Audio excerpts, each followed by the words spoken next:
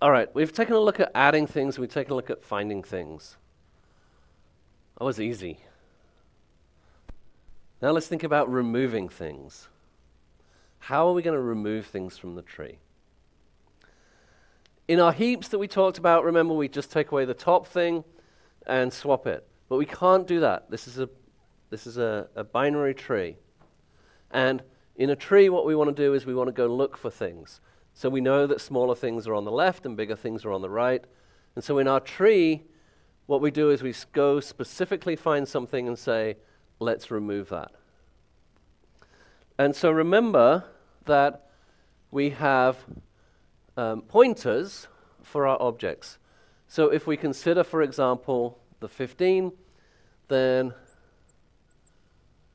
we have left. Let's start actually with the 20 and right. The right node has left and right and points to the 15. And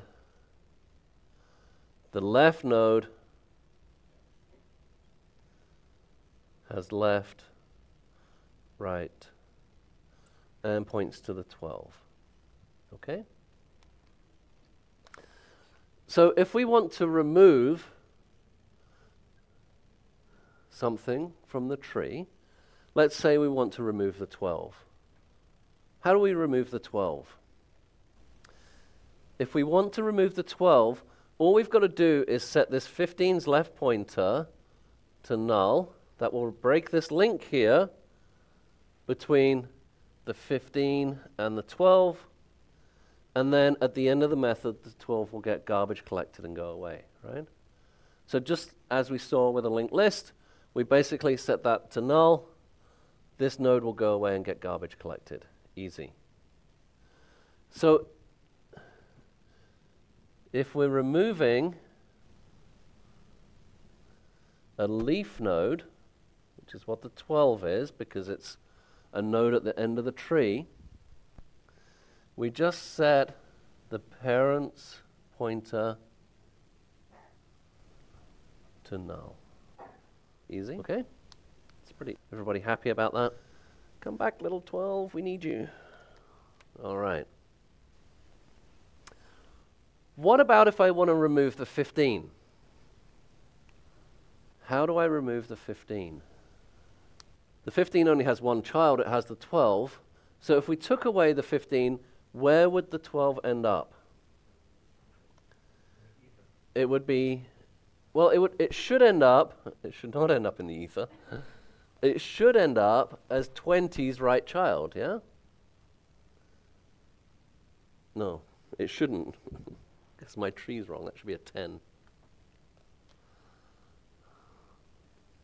It should end up as 10's right child. You guys didn't notice that my tree was completely wrong the whole time. So all we have to do is set the right child from its parent to point to the node that we want to delete. That breaks this link here, and then when the method ends, this 15 will get garbage collected away. Yeah? Does it matter if we've got one child? And I'll see if I can get this correct. Does it matter if we have one child like this, or if we have one child like this? It doesn't matter, right?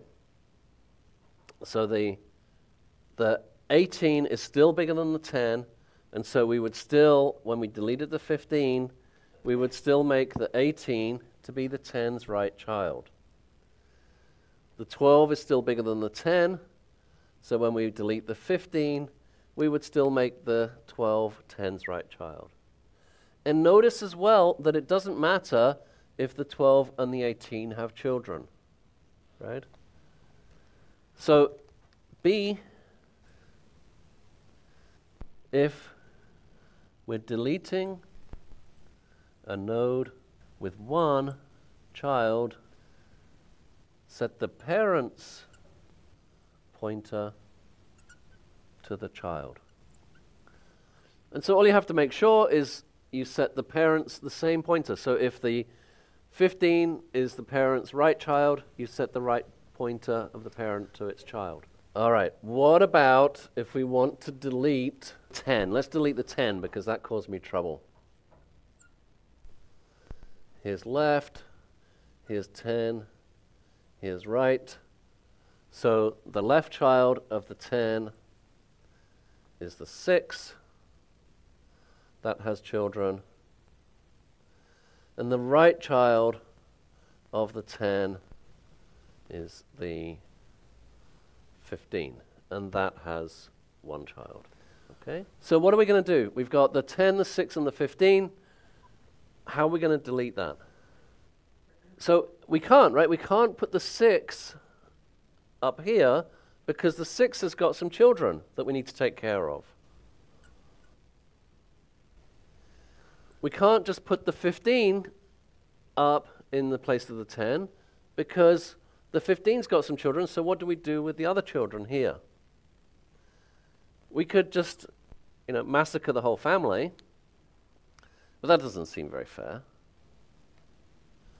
So this is where we have to think like computer scientists. We've got a hard problem we don't know how to solve. So let's change the problem. Let's solve a problem that we know how to solve. What do we know how to solve? We know how to remove leaf nodes. That's easy. We know how to remove leaf nodes. So instead of trying to remove a node that we don't know how to remove, because that's too hard, let's remove something that we do know how to remove and put it in its place. So here's our tree. So which leaf nodes could we put in place? And I'll give you another choice, just so you've got 4 choices. Let's say, here's our 20 back again. So if we want to delete the 10, we're going to delete a leaf node and pretend that it's the 10.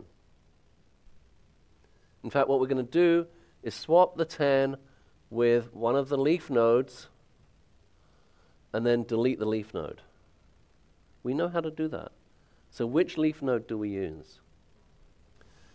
We can use either the 8 or the 12.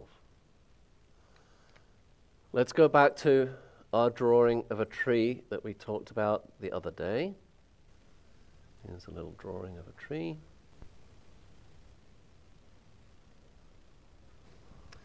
Remember that for every node, there are 2 really important nodes. So for example, for our root, there's a really important node, which is if we go to the left and then go all the way to the right, that node is called our in-order successor. Yeah? Because if we label the leaves in order, as we would visit them in order, so if we labeled them as we would visit them if we went left, root, right. So if we do that, 1, 2, 3, 4, 5, 6, 7, 8, 9, 10, 11, 12, 13, 14, 15. Yeah? So this node right here is the node that we visit immediately before we visit the root node. It's the in-order successor. And the in-order successor is the largest thing smaller than the node that it's the successor of. Similarly, if we go to the right and then go all the way to the left, we have the in-order predecessor. Something like that, approximately. And that's the smallest thing larger than the node. And the in-order successor and in-order predecessor are true for every node. Okay? So if we take this node right here, the largest thing smaller than that is node 1. The smallest thing larger than it is node 3, because that's how we would visit it in order. If we take node 4, the Largest thing smaller than it is node 3. The smallest thing larger than it is node 5, because that's how we would visit in order. It's true for every node on the tree. So we have these two important nodes, the in-order successor and the in-order predecessor. And so the third rule for deleting things is if we're going to delete something with two children,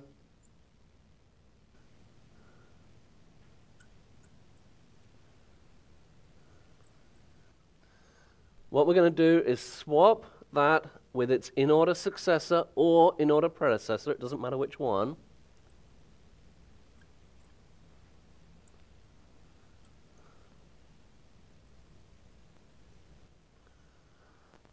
and delete that. Okay? And by definition, the in-order successor and in-order predecessor are leaf nodes, because if they weren't leaf nodes, there would be something bigger than them that we could delete.